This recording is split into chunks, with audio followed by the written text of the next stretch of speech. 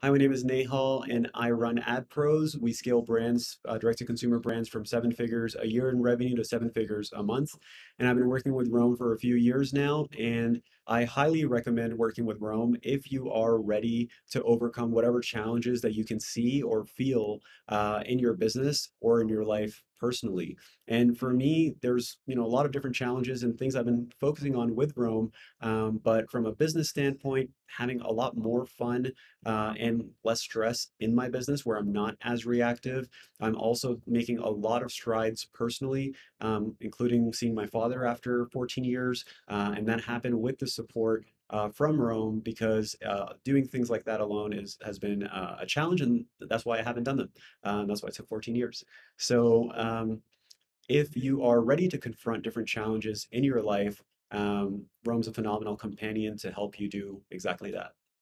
Working with Rome depends on what you want from the experience. For me, it is the evolution of the game that I was playing in life without designing it to the game that I want to play, where I intentionally design what I want in my life, personally and professionally, and what I want from a financial standpoint, what I want from an enjoyment standpoint, travel, happiness, etc. So the way that I would describe what he does is kind of plugs you into your own matrix, like plugs you into your own game and help you design exactly what it is that you want from your life, not only from a vision standpoint, but actual execution and steps to get there. Sounds something that you would do normally in a goal setting process, but a goal setting process normally is non-emotional, and there's no accountability or very little accountability from people who you like, love and respect, and that have a bigger vision for you than sometimes you have for you.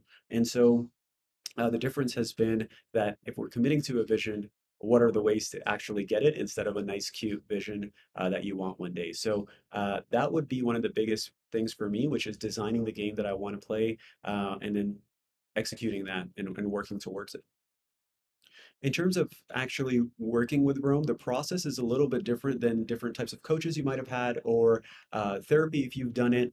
The difference is the way I communicate is what is actually going on and the feelings that I'm having from a day-to-day standpoint, whether it is from a trigger reaction, whether it is from something good that happened or bad that happened, or what I'm feeling or not feeling in different situations in order to get what I want or experience for me specifically feel a lot more in life instead of reject feelings and delay them. And so from a process standpoint, what's been really good is that I can almost vomit on what is going on internally, and he helps me process through what's going on, what I could be feeling, challenging different parts of it, reflecting and analyzing what has been going on for me, and what actions to take from that as appropriate. And so that's been phenomenal from a direction standpoint, and making sure that I do what I say I'm going to do, even if I'm failing a lot, even if I'm struggling with specific parts of it. And that's been really good because this is not a conditional environment; it's unconditional support, and that's very different and not common in the coaching space overall.